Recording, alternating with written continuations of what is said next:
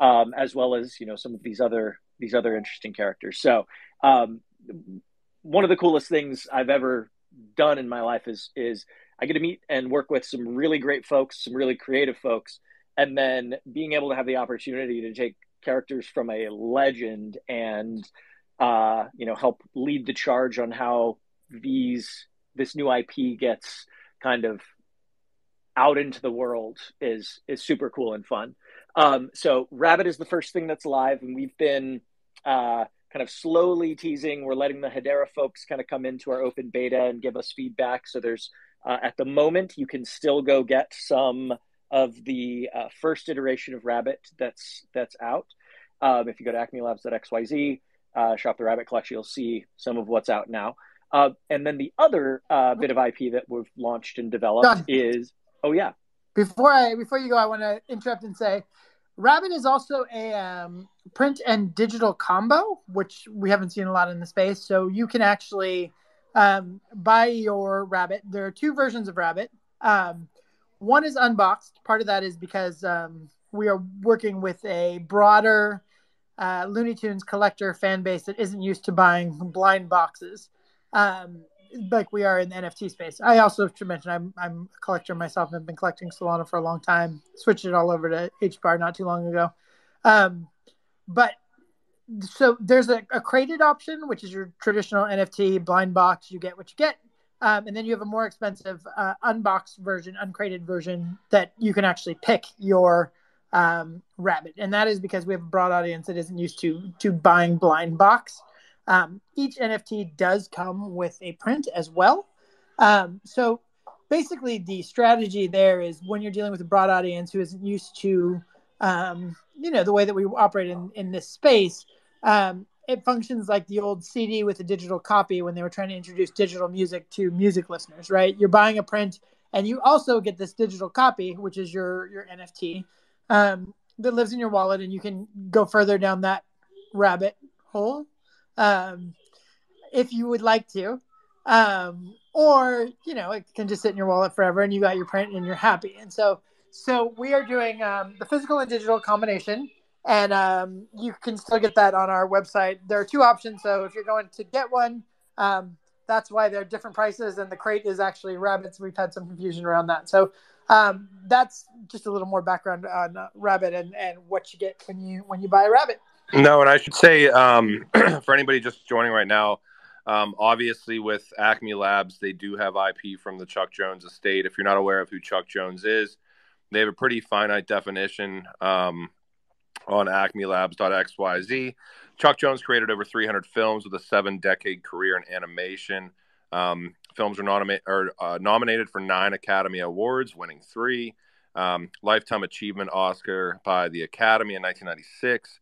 Co-created possibly the most memorable and enduring set of characters in history. I think we can all remember, Bugs Bunny, Daffy Duck, Elmer Fudd, Porky Pig.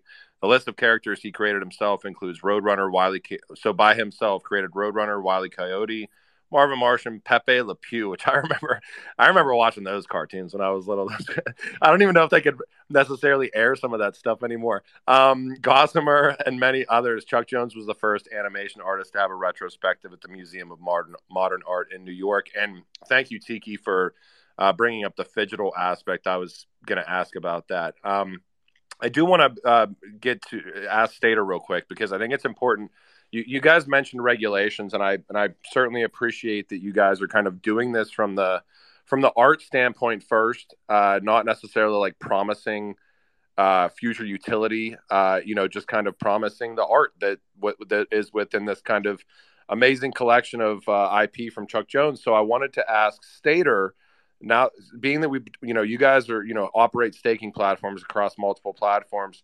Can you guys touch, because I think you had a space about this with the HBAR Foundation, the HBAR Bowl, maybe a week and a half, 2 weeks ago, especially with the Kraken aspects, them potentially having to, they were levied out a fine basically for staking aspects within their platform.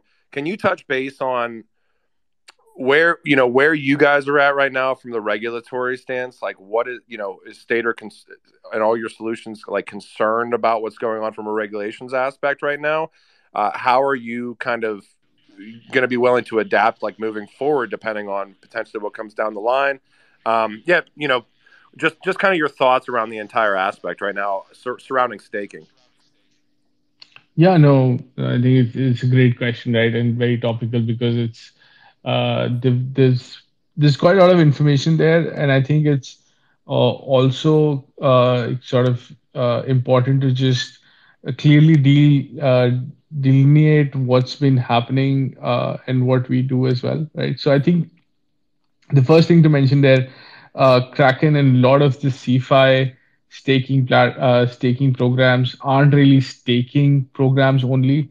They call it that, but at the back, some of them are a combination of staking plus lending, plus in some cases some DeFi strategies as well, right? That's really basically an asset management solution. It's not really a staking solution, right? So I think that the opacity and the fact that a significant portion of that was actually not staking as you know it, but mostly learning was what got lending was what got Kraken into trouble, and rightly so, right? I think what how we see this sort of renewed or new sort of interest in making sure users know where their funds are going. We see it as long term positive.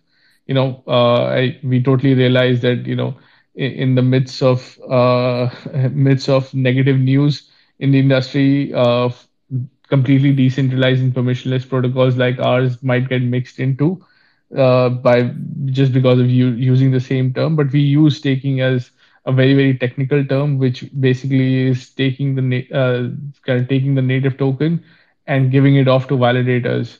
And with say, for example, with say HBARX or any of our staking solutions, I mean, you have on-chain verifiable data of exactly where the yield is coming from, and on-chain verifiable data that we are actually at no point taking custody of the funds, right? So we're not involved in the process. We're basically providing a technology solution, and then the yield is also coming from the fact that it's the L1 token or the native token is actually being staked on nodes and validators, right? So we see a clear distinction between centralized, what has been at least in my opinion, mislabeled as staking, but in most cases like an earned program or a vault, right? And completely decentralized, permissionless protocols like ours, which have a clear sort of yield generation transparency associated with them. So I think we will hopefully get to a situation where clear rules are put in place for marketing some of these things, and for sort of upholding transparency and letting users do their own research and make their own decisions when it comes to what kind of risks and returns trade-off that they want to make. And I think that's at the core of this sort of whole sort of volley of regulations. And in some cases, I do feel some of it will actually turn out to be positive. The only caveat there I would say is like I do not.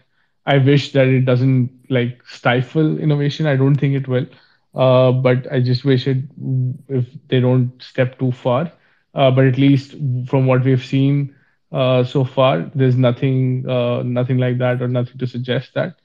So I think long term it's going to be positive for regulators and users alike, right? To distinguish very clearly between something just being labeled as staking and then the technical process of staking, and more broadly between offers of custody based, a more opaque yield versus a decentralized and transparent yield generation, which we of course want to espouse and champion.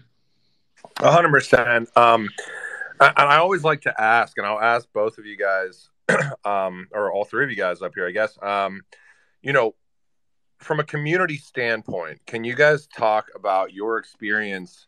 And I know this is a Hedera space. Your experience within the Hedera ecosystem with community members, and then also how you guys are kind of staying in communication and contact with community that is potentially interested in, hasn't, looked maybe at your projects yet, but is onboarding in. Like, what are those kind of communication metric or mechanisms that you guys have with the members that you guys are onboarding, and what's been your experience thus far? I'll start with Stader, I guess. Yeah, no, I think it's been amazing to kind of build with this community, and always use the term with, because I remember back in the day when we were just kind of starting our Twitter and our Telegram for specifically for Hedera. I think it was about March.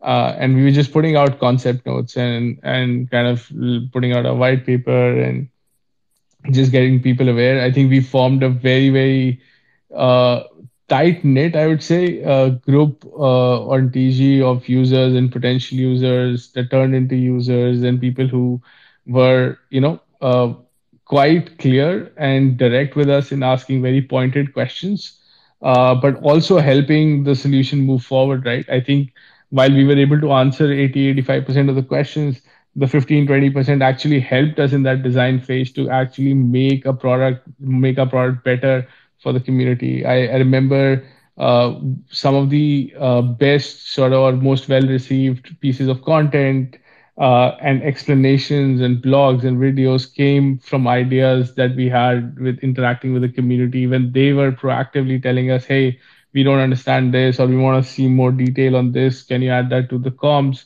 And similarly, hey, can you add this to the product? Can you add it to the FAQs? Can you show this number on screen? And that dialogue is really continued all throughout, right? So we launched V1, which only had staking. We then launched V2. We launched V3, which are stable, sort of fully integrated version of staking. And all the time, our community members have been absolutely instrumental in making sure that we put out a solution which is really, really robust for the entire ecosystem. And they've been generous with their time and also their opinions around testing the solution and around making sure we get things right. So, some of the folks I have sort of interacted with a lot across multiple months, and seen them across spaces, and always seen them on TG and stuff like that. And I mean, they're almost like my friends, because we've interacted so much. And so it's been really great sort of working in with the community. What I would say is, because I look at other networks as well, I think the community on Hedera is probably the most engaged I've seen across networks. Right, some of the networks might have more users and stuff, but the quality of feedback and the quality of engagement, if you do interact with the community, I think you can really create. They'll tell you what they want, and they'll tell you, and most, if you're transparent with them, they'll sort of appreciate that as well. So that's kind of things that have worked for us, and it's been a pleasure sort of creating for the community and creating with the community as well. I have to say, being in this space for not a ton of time, but for however many years, 5 years, 6 years at this point. A lot of the stories that you hear from people that are actually working within blockchain companies or working with projects, and I'm not talking about paid marketing or any of that stuff. I'm talking about people actually working on teams, people actually working within projects. It's amazing how many people I run into that literally started just by being a member in a Discord or a member in a Telegram that just try to help do certain things. And then they end up, getting kind of an opportunity within an actual organization, which is pretty crazy. But that's just one thing that I think a lot of people don't realize about this space is, it takes a community of builders, and a lot of those builders are going to come from the community themselves. As these projects and ecosystems develop and innovate, they need, critical thinkers, and they need people willing to just do and not, talk. So, it's a fantastic point. And I want to ask Acme the same thing. So, your experience so far within the Hedera ecosystem, if from the community standpoint, if you guys could touch on that, that'd be great. You want to jump in? Or you want me to jump in, John? I'll kick it off, and then Josh, if you want to, pepper in some marketing magic. So we actually have two core audiences that we're kind of speaking to and building for, right? One is what I consider our Web3 native audience. These are folks that are much more technologically sophisticated. They have already kind of been onboarded into a Web3 ecosystem. They understand wallets, they understand NFTs and smart contracts and cryptocurrencies and this broader kind of Web3 stack of technology. And then we have this completely different audience who is Web2 native and either afraid of or unaware of or maybe misinformed about some of the core value props and how some of the Web3 side works.